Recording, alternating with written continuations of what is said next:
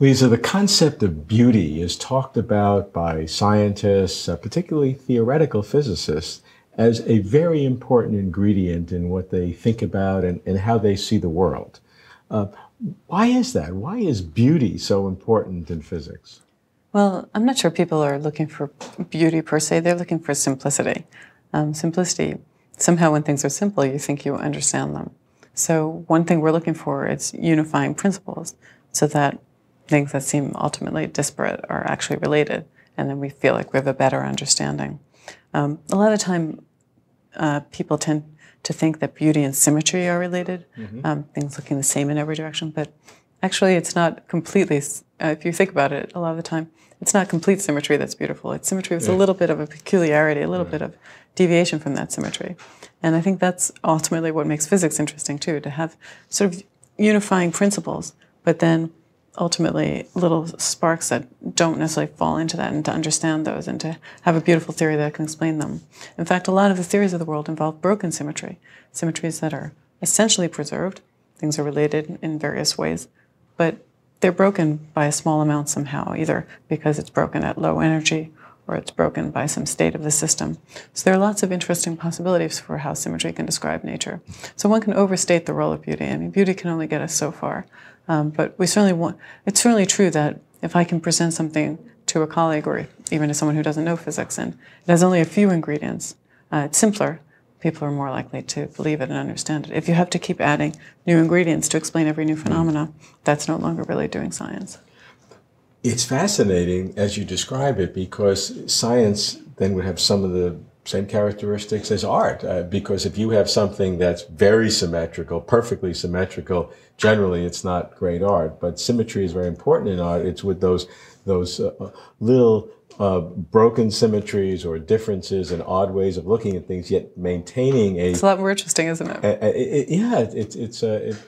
But it would be very strange, or maybe it's the way the world works, that something that we perceive on a macroscopic level as beautiful in art, some of those same principles would apply in fundamental physics. It's a nice concept. I think it is true that people have done art based in part on some physical principles, and sometimes it works incredibly well. I think it's a little harder to work the other way around. A lot of the time, physical principles sort of tie into each other. I mean, ultimately, we do have to match reality. So it might be some basic ideas of how we picture things that might enter into how we think about the world. But there is a big difference between art and science really has to match reality. Art has to do it in some sort of conceptual, abstract level, perhaps, but you can have a very beautiful theory that's just wrong and useless and has to be thrown away. Let's discuss symmetry and how symmetry works in physics. Well, symmetry works in many different ways in physics. And a lot of the time we organize our theories according to symmetry. We might organize our systems according to symmetry. For example, the Standard Model is constructed based on a theory of forces. And the underlying theory of forces relies on the existence of symmetries to explain how things work. It's something that's a little complicated to explain. I do explain that in my book, but it's a little subtle. But there also are ways of saying we have different types of particles called leptons. An electron, a mu, and a tau. They all interact the same way. So to some extent, it looks like there's a symmetry. But to some extent, it looks like the symmetry is broken because those three particles have different masses. So sometimes it helps to think of things and organize them according to symmetry. But of course, at much more basic levels, symmetry enters into basically every physical theory you can think of, has some symmetry ingredient. When you think about space-time, you think about rotational symmetry, you think about translational invariance, the fact that something looks the same in one position as another. If that's not true, you think about the fact that it's broken and what the implications of that are. So it's often useful to organize our physical theories according to symmetry principles.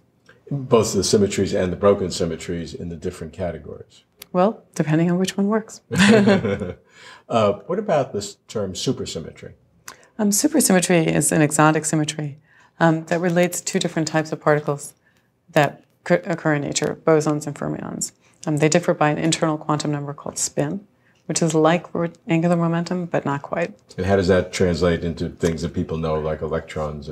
So an electron is a fermion, for example. A gauge boson, like a photon that mediates the electromagnetic force, is a boson. So different types of particles. And if the world is supersymmetric, for every photon, there's a partner photon. So for every boson photon, there should be a partner photino. a fermionic particle. For every fermion, there would be a fermion. So there's a scalar partner of a fermion. So this would be some underlying symmetry that extends space-time symmetries, ideas in our universe. This is totally theoretical at this point. We've never at this point, seen it's a theoretical. photino. A lot of people believe it exists, but we certainly haven't seen experimental evidence yet. And why do they believe it exists? What does it do for our current theories that would push it to the next stage? People believe it for various reasons. Some people believe it based on beauty. They say it's some idea that's this nice, this symmetry, this nice, that could underlie nature should be there. Some people believe it because it seems to be necessary for string theories that can describe the world. Some people believe it because it helps explain the weakness of gravity. So there are various reasons people think about this. And do you think that's a fruitful direction for research to use principles of symmetry or supersymmetry or broken symmetry? Absolutely. I mean, one of the important things at this point is that we don't know what we're going to see in experiments in the future, and they're very difficult experiments. So one reason you want to be thinking about these is to know what are the various possibilities for what can appear. And by thinking about what the symmetries can be, what the models, what the ideas can be, we come up with different ideas for what we can see in the future.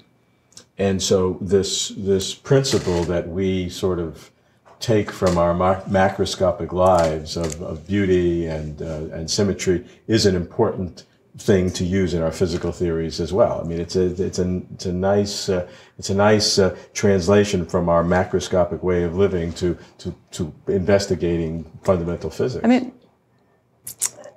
basically, we're all human beings. We all think about the world. There are guiding principles in physics. There are guiding principles in how we think about the world. And to some extent, they overlap. And to some extent, we've built theories based on the ideas we've had already.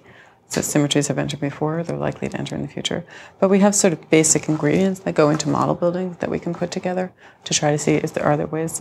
And new ideas often will also organize themselves according to symmetry principles.